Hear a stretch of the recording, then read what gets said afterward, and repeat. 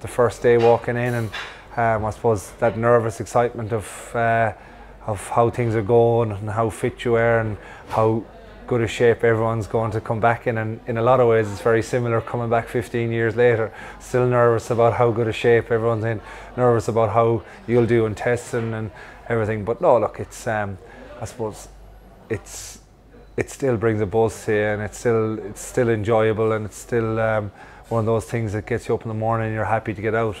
And the weather's been good, and we've had a good couple of weeks in Galway, and it's nice to be out in the sun sometimes when you know that the rain's not too far around the corner. But look, pre-season is very, very important. It's important to get all the work done, and as I said earlier, to build those relationships. And I know as well as anyone that, I suppose, after doing it for a long time, that this is a really, really important time for me especially, and for all the rest of the lads. So it's been very positive. It's been very tough.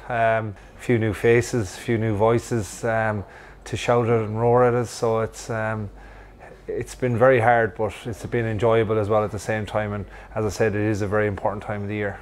It's a new style of management.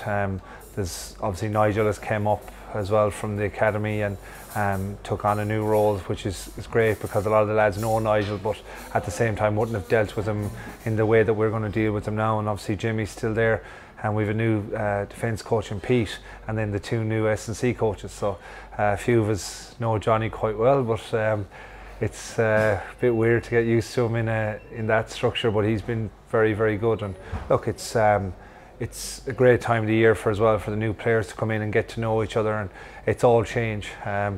I spent 15 years sitting in a corner, and I've got moved out of my corner, so it's all change.